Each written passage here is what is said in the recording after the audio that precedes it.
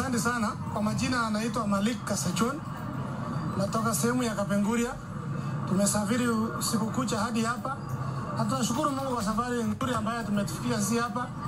Tunafurahia sana Ruto the 5th. Tumetoka mbali na hivyo ndio vile iko sasa. Labda uliweza kufika saa ngapi hapa?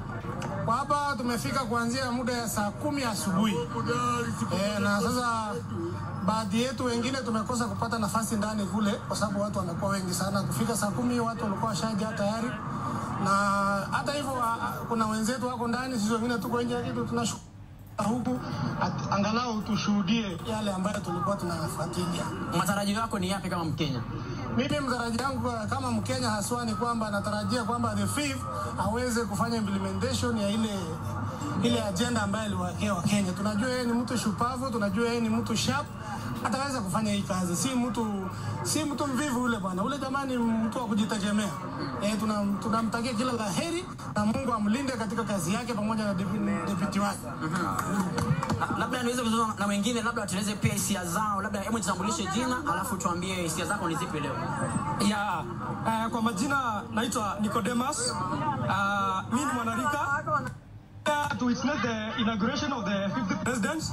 And we are happy tulifika huku saa 8 usiku, and we are very happy. We are here to witness this inauguration, and we have great hopes and great expectations without them. Kwanza tunataka our president, tunataka kumbuke the youth Kenya. We are unemployed and we are educated and we are lucky jobs. Then venye alisema bei ya unga iende chini, Wakenya wanateseka, wanaumia na njaa, asikose kuteremsha bei ya chakula.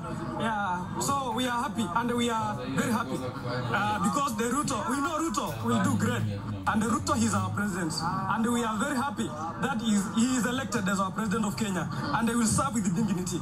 Thank you so much. Thank you. Maybe I get another opinion from even the gender balance.